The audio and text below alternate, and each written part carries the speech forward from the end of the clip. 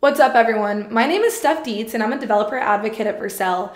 Today I'm going to talk to you about why Svelte is such a powerful tool for both beginner and advanced developers alike. When you decide to do anything, one of the hardest parts is knowing where to start, and this is especially the case when it comes to learning web development. Where should I begin? It's a question that I've asked and have been asked countless times, and it's a tricky question to answer. Some will encourage beginners to learn a framework like React or Vue right off the bat, allowing them to get started with modern web development.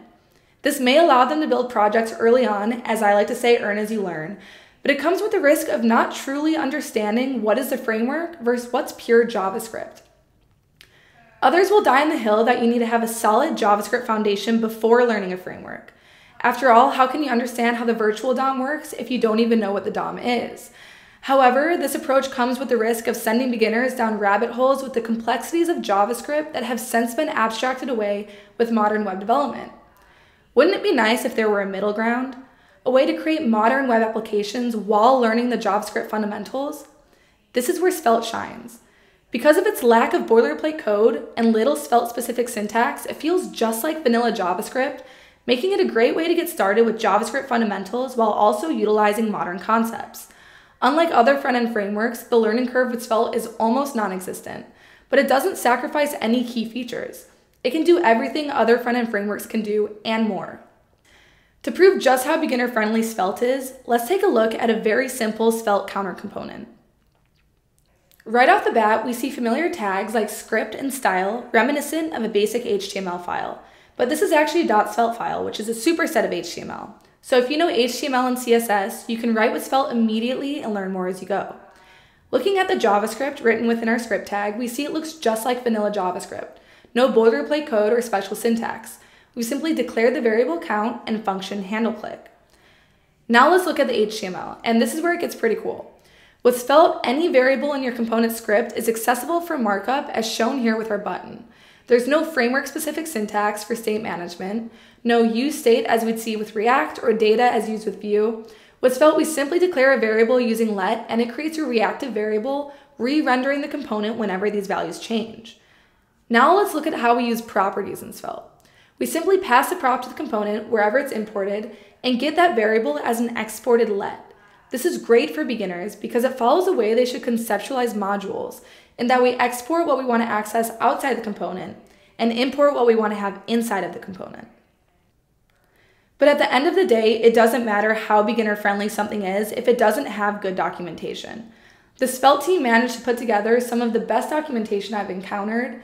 They plainly and efficiently explain everything you need to know about Svelte, and they even provide a detailed tutorial with step-by-step explanations, as well as a library of functioning examples.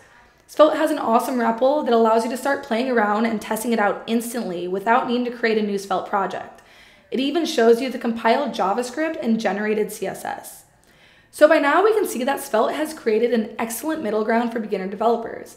It provides them with a tool to build modern web applications as they learn the JavaScript fundamentals without sacrificing their understanding. Svelte is beginner friendly, but this is not at the expense of functionality.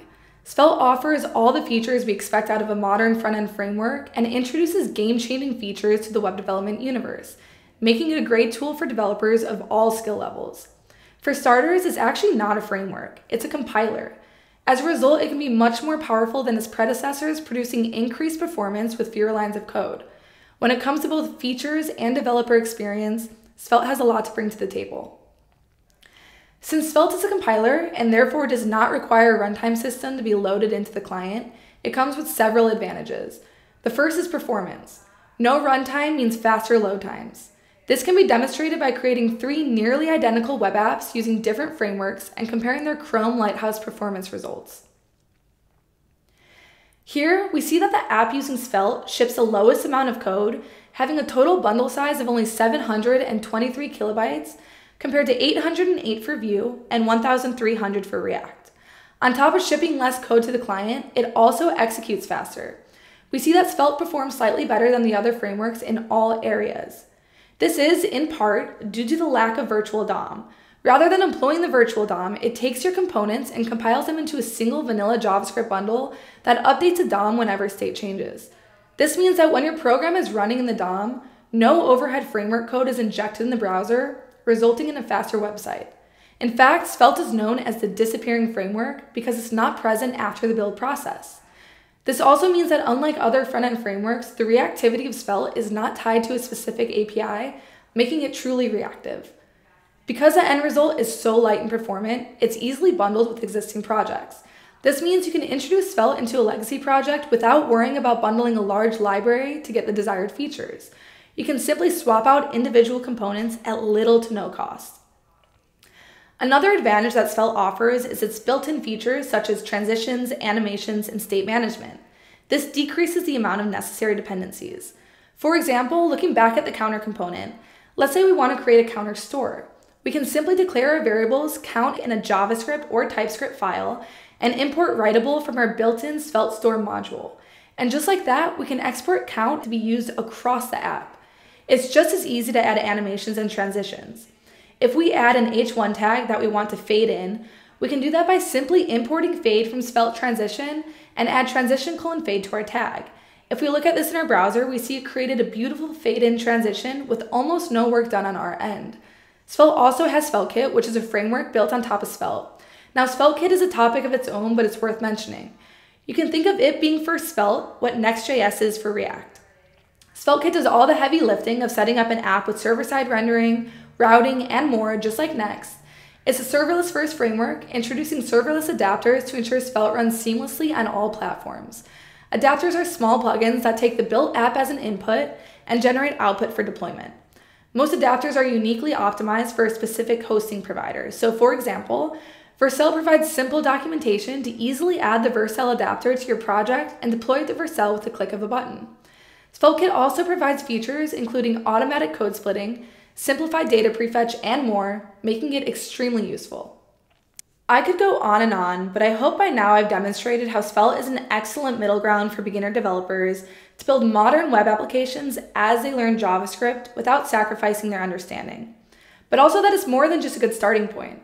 It's a powerful tool for developers at all skill levels to use.